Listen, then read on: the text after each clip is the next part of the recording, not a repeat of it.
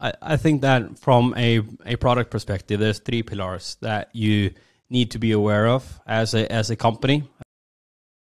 I think going back in our discussion earlier on, I think you sort of need you mentioned the need for quality data as a sort of a foundation for the decision making, which can be provided in several different ways, obviously. But and then you need a sort of a slice of digitization or automation just to speed up the process.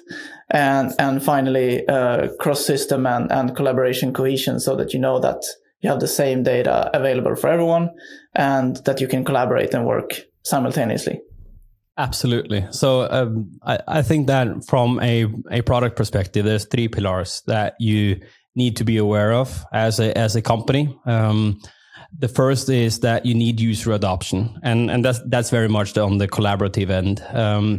That's very much where you're able to provide a new solution to an end user, and the end user say that, yeah, this is better than what we've had before. I'd appreciate if I'm allowed to work in this system moving forward.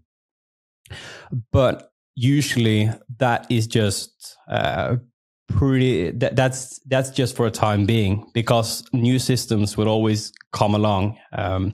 So what you need to do as a second part of that is to have a top-down anchoring strategy, where you're able to not only satisfy the end users, but you're also able to satisfy the managers and the board in terms of the strategy moving forward. Is this a technology that will actually be implemented in our policies and our training? So say that a new employee comes in, then your technology and your platform is one of the first things they get trained to do stuff in.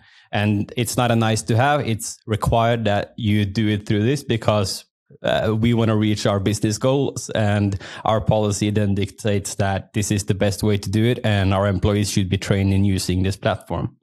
And then number three would be infrastructure. And infrastructure means basically how do you integrate to create seamless workflows. It could be through APIs, such as the way a lot of, I know, roaring systems are set up, and that you are facilitating for. But it could also be that it's bring your own data, where the company that you are delivering the service to are able to provide parts of their data into your system and end up using your system as the main hub as well. And I believe that for a good product company that's modern, you need to have at least two out of those three.